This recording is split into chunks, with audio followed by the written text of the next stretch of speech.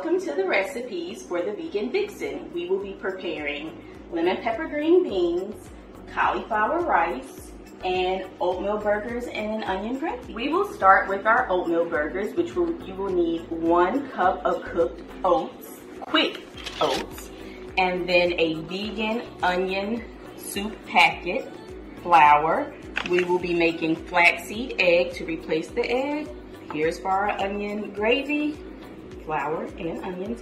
And here's our extra virgin olive oil for all of our recipes during this time, so we will not be using butter.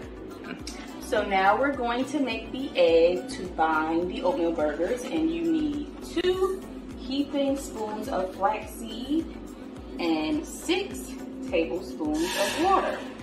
And now we just let it come to a boil, and I'll let you know what the texture should be when you're done. So this is the flaxseed egg. It should be this consistency.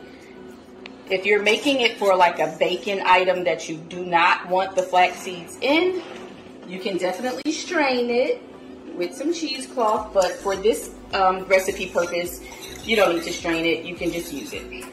So now we'll add the onion soup mixture. That is the seasoning, the primary seasoning. And this is after the oatmeal has cooled down. And then we will add the egg mixture. Well, the egg replacement, but yeah. If you would like, you can also add the extra little touches that you like as far as spices are concerned. So for me, that would be onion powder, garlic powder, a little white pepper, and a little cayenne if you want a little spice. We can always add those things to the gravy as well. So for a little extra crunchiness and binding activity, I'm going to add just a little bit of all-purpose flour. So it'll give you that salmon croquette, faux salmon croquette type of crunch when you bite into it. And so that the gravy will maintain, the crunch will maintain after you have it in gravy. So the onions have already sauteed, and we've now added our all-purpose flour. And then after the flour is browned, we will add water.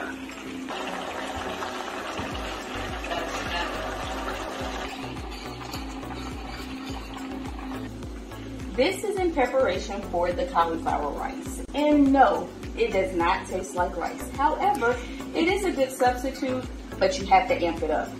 So what I do is chop up peppers,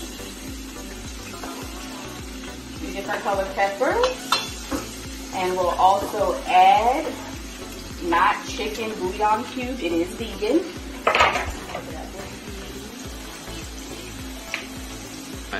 We'll add not chicken bouillon cube to this. This is vegan, of course. And it depends on how much seasoning you want. So we'll start off with 1, but if you need to add another one, you will. And then I have the other onion powder, turmeric, and garlic powder, and white pepper. So now that you have the peppers that are sauteed, you can add your cauliflower rice. Now you can rice some cauliflower. You can buy it already riced at Publix. You can buy it already riced at Costco. This is from Costco, already riced and frozen, just 1 bag. So I add it.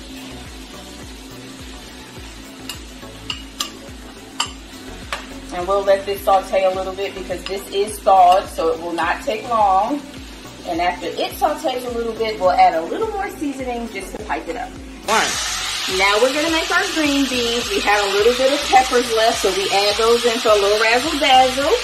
And they're going to be lemon pepper green beans. However, I do add garlic, onion powder, dehydrated onions, and that's what we season them with, and a little salt because the lemon pepper is unsalted.